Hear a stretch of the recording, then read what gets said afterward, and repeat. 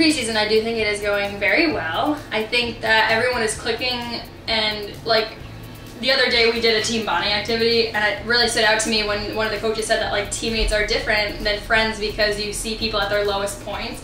And I think it's very interesting because like we are doing like crazy runs where you see people dying, you see people at their worst moments. Like during some of those runs, I wonder why I'm on the field running. So like I just think it's great to come together and like cheering on, and like I feel like there's been so much positive attitude towards it, and like especially doubles, everyone comes together.